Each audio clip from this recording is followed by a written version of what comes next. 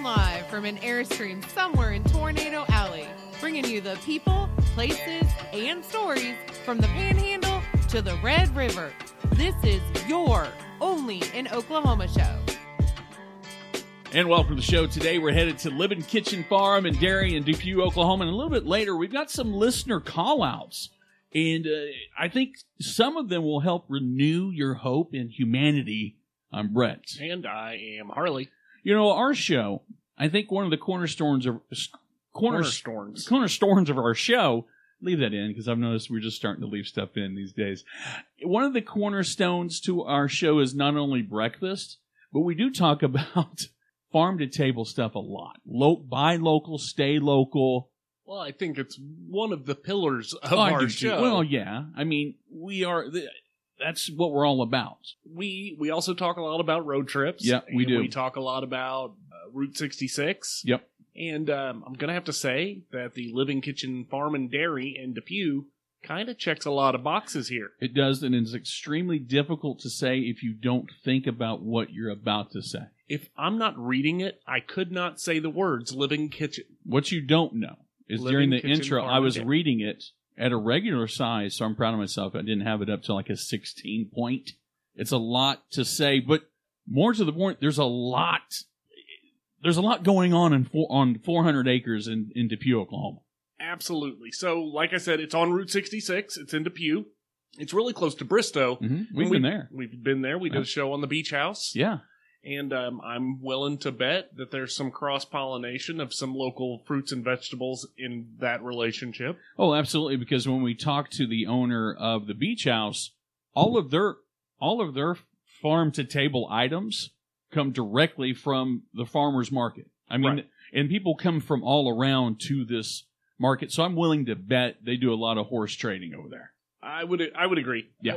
Now, as far as the Living Kitchen Farm and Dairy, I'm going to say this one is a little different. I mean, yeah, just overall. Okay. I'm not saying it's bad. I'm just saying dramatically different from dining experiences as you know it. Right. You definitely want to saddle up for the description and the way that they operate.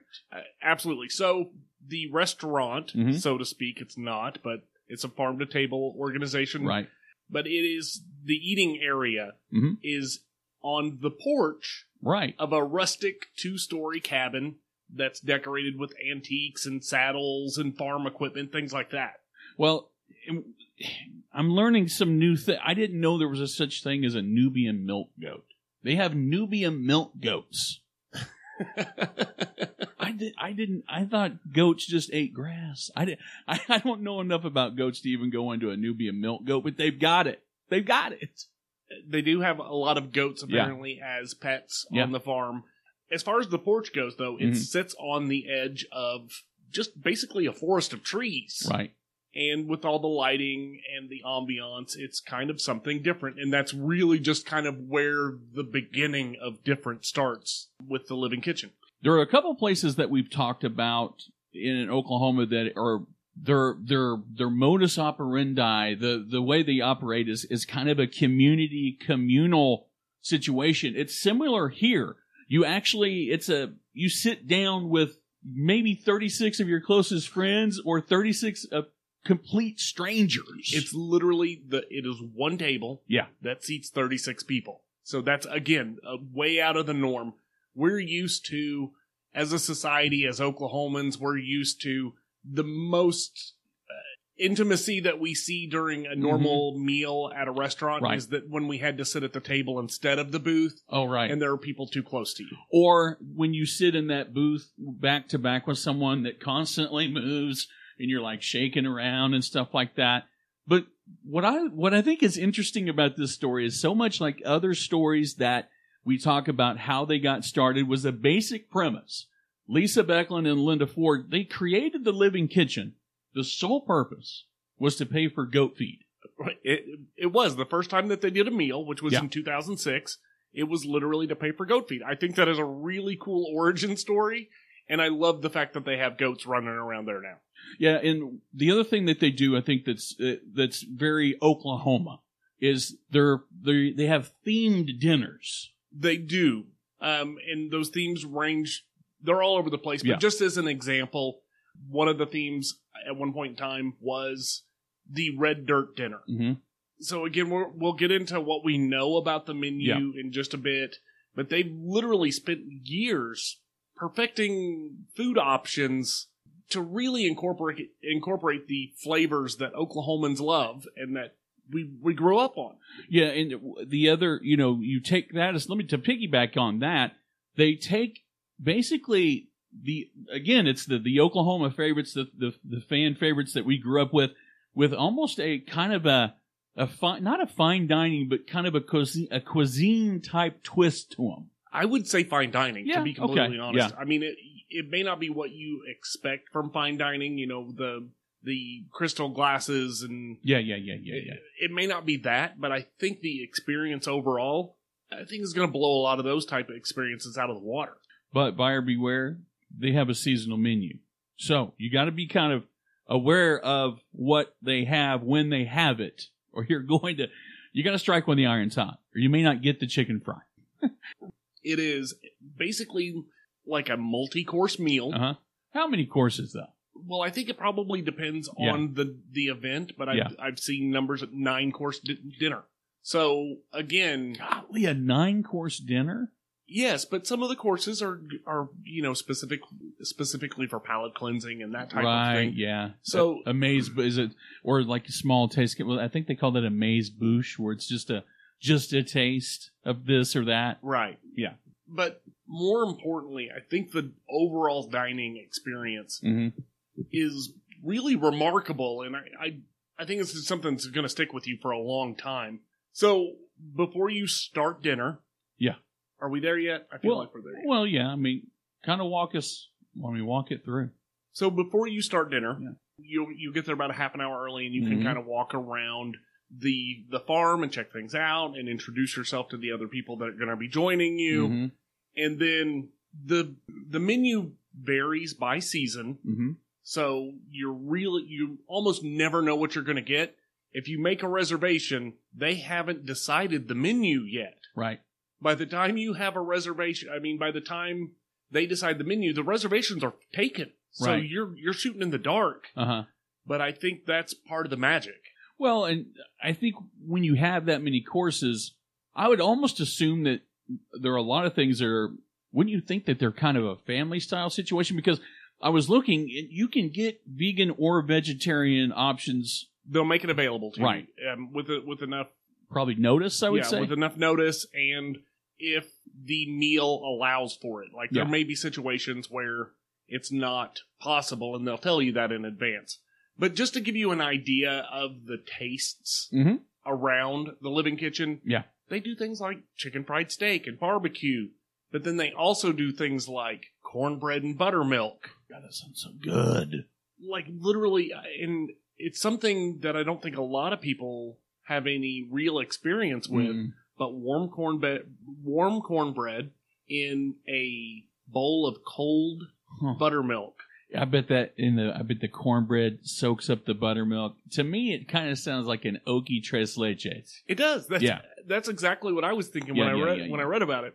So, but some other items that they've done in the past, something called beans and taters, which sounds very Oklahoman. It does. Until you read the description, it's fresh green beans, purple potatoes, and bits of pork over a pool of house-made cultured butter. Oh, mama. Oh, my God. Or how about oat cheese stuffed small poblano pepper with tomatillo salsa and smoked tomato sauce served over corn cake? And I opted for 3 plain, they were delicious, pork chops tonight, by the way. Great job on those. But now I'm feeling another course. I'm 8 courses shy. Well, speaking of pork, they've had in the past pulled pork, mashed Corolla potatoes, gravy, grilled okra, biscuits, and house-made butter. Oh my God. I like fried okra. That's a thing. It's Oklahoma. You can get fried okra. I've never heard of grilled okra. Now I got it. One of the things that I'm going to have problems with when we go here. Not eating the smoked peach collar. No. One of the things that I'm going to have problems with, one of the things that I'm going to have problems with when we go there, is I'm the guy that gets full on chips and salsa. Yeah. If you serve me 8 different things, you're going to be toast. By the time I get to the end, I'm going to miss out on the smoked peach cobbler topped with Earl Grey goat milk ice cream. How is that a thing? Furthermore, how do you push away and say, no, I'm good, I'm waiting for dessert? You've got this parade of just delicious palate cleansing, colon cleansing, passing through just to get to I think that's the day you become a competitive eater. You got to go all the way. I feel like you do, but again, I'm going to have to work really hard not to just be dying by the end of the night. Oh, absolutely. Diners can bring their own wine or beer. BYOB, BYOW, huh? The kitchen does provide non-alcoholic beverages, but they don't have a liquor license or anything like that, right. So it's bring your own. But they have partnered with a winery. They have. So Ranch Acres Wine and Spirits in Tulsa, they actually do some wine pairings for the kitchen. Mary Stewart, the owner of Ranch Acres, was a frequent guest there, and they decided to kind of team up. And so you can reach out to the team over at Ranch Acres, and they will arrange for you to get exactly what you need to go with your dinner, which I think is brilliant. So we're going to include a link in the show notes if you're interested in having Ranch Acres arrange your beverage situation for dinner. Now, hang on a sec. Yes. Between you and I'm not a wine guy. But I would love to see somebody tell me what wine I got to eat with my chicken fry. That's a sweet tea for me. Am I wrong? I think all of my wine happens to be unsweetened tea. Yeah. So I think that's definitely something that we could benefit from. I think a strawberry wine, just a basement brew. Some of that plum wine, sand plum. So back to Living Kitchen though. Yeah. They have special events throughout the year. And they've always got those events listed on their website. So if you're interested in any of those special days that come along, Valentine's Day, that sort of thing, keep an eye on their website so you can get in before the getting is gone. Okay. So we've talked about all of the things, what you get when you go to get it. We got to get to the hard part. Okay. So yes, there are some... You really have to want to make this happen. Yeah. Because it is super limited. It's super exclusive. You have to be an elite food fanboy. Yes. This is a foodie fan club experience. Right. So they're only open. They only do this April through December. It only happens on the weekend nights during that time as well. Yeah. So not only are you limited in the months that you can do it, but you're limited in the number of days that you can do it. Yeah. And their reservations are booked months in advance. Mm-hmm. So, again, this is something you're going to have to work for. If you're an elite foodie, then you're going to have to jump through some hoops to make this one happen. So, but let's talk price. I think, and now when you think about, before I get into the price, I think people are going to go, what?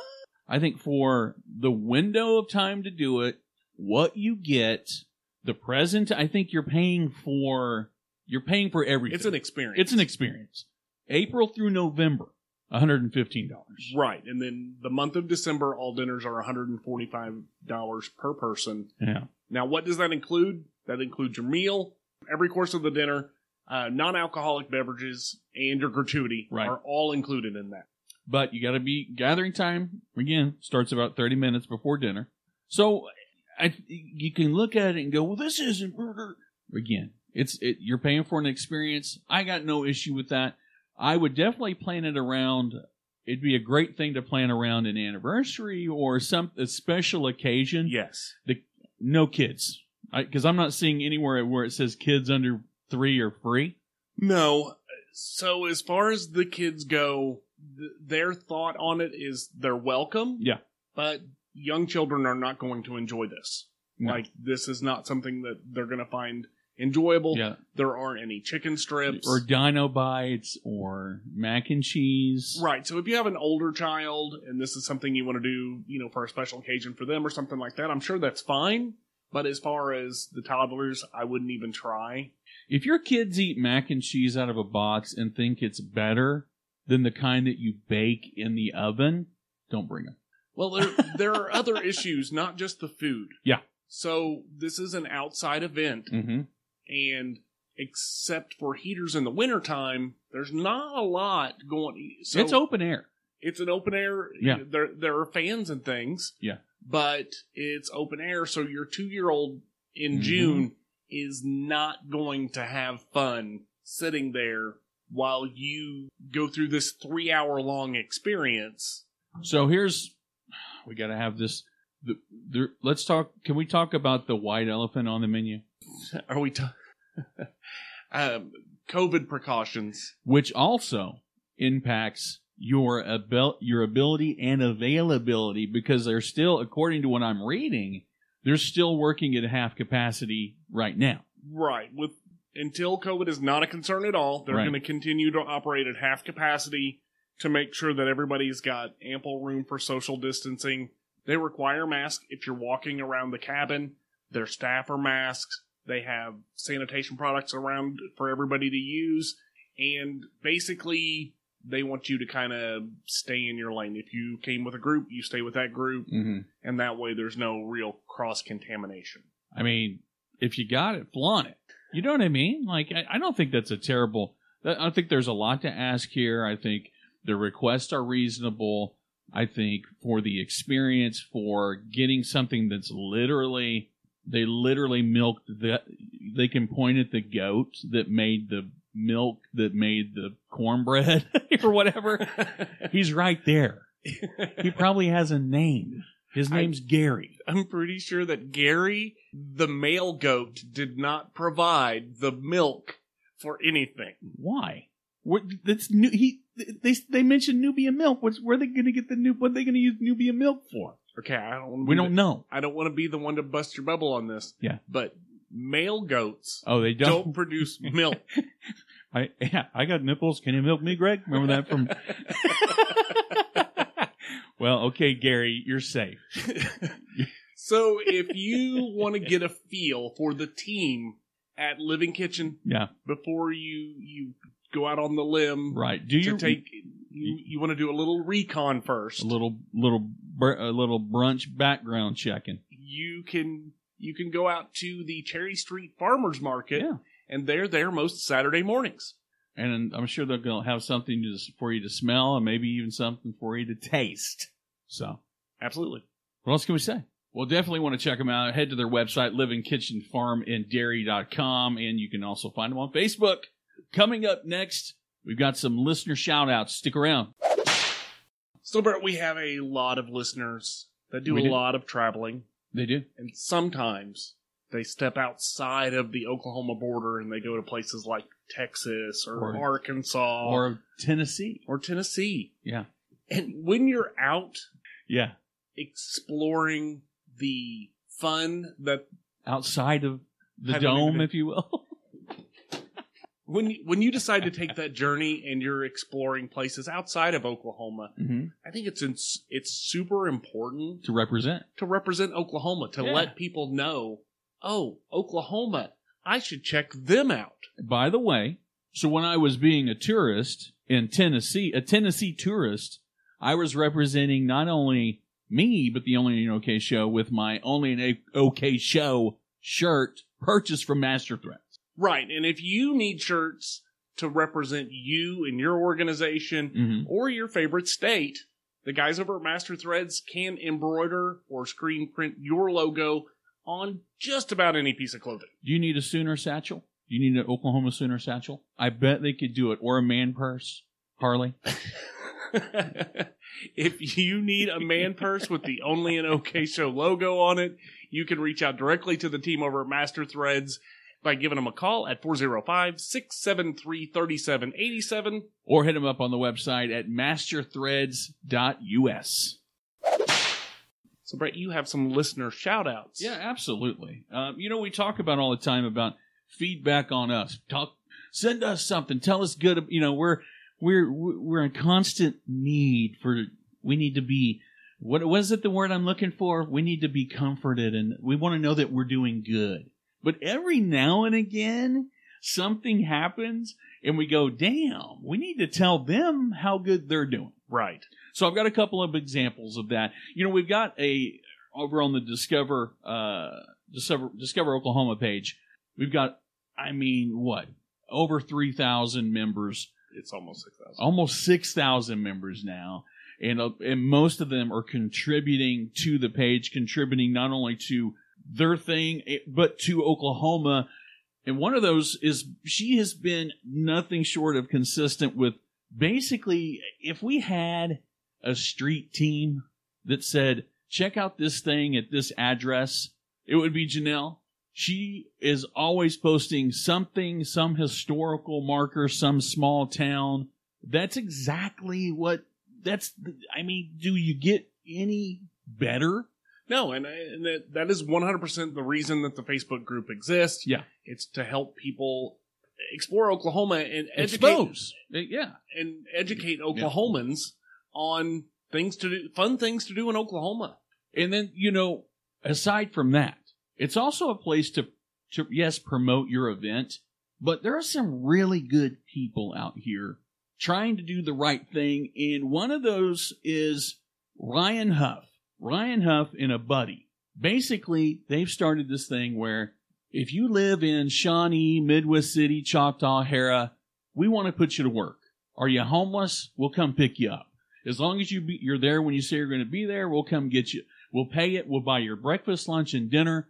If you want to come work, they're hiring if you need a job, if you want $199, these are the guys doing it. It was kind of a thing that's kind of spread. This thing is spread like wildfire on our page. It's being shared everywhere. But this guy he's out there doing it, putting people to work. And I think that's super important. And it's one of the things that we tend to allow on the Facebook group outside of the sharing interesting places to visit and fun things to do in Oklahoma. When a business is offering jobs, to Oklahomans, we tend to allow that to. Well, I left a guy off there. It's Derek Springer and Ryan Huff. They're out there with R&R Lawn Care.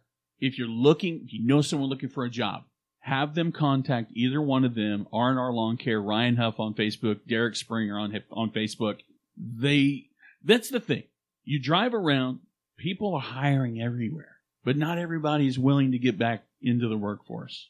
And these guys are offering people that would otherwise probably not make it to the first interview. Right. Just based on their situation. Their circumstance. So, again, we want to thank everyone that's joined the page, all the contributors to the page. And we're going to be doing this more often. I think we need to shine the light on the people that are out there that are doing I'm not saying we don't do hard work, but, out there doing what's the word I'm looking for? I don't want to say the Lord's work. I'm not saying that. I'm not saying the Lord's work. They're out there making Oklahoma great again. They're making Oklahoma great again. This has been the Only in OK Show. I'm Harley. And I'm Brett. And we're out of here. Peace.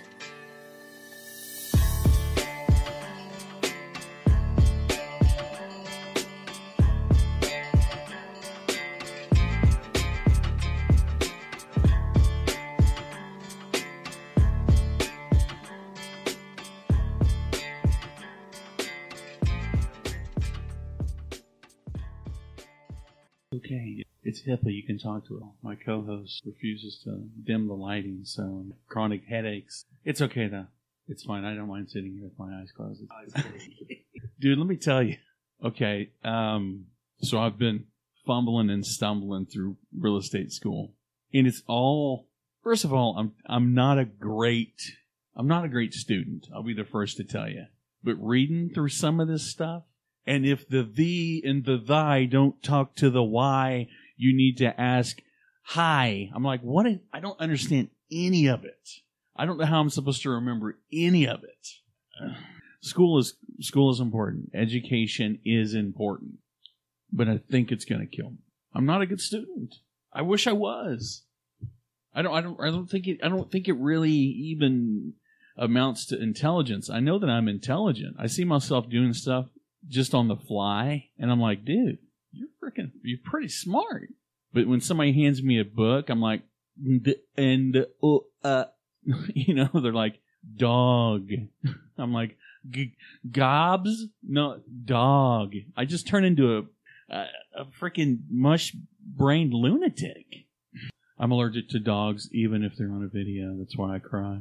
It's not because I'm sad. It's because I'm allergic to dogs, period. The sight of a cute dog makes my allergies act up. We're recording, by the way. What do I need to do? I need to open that email up?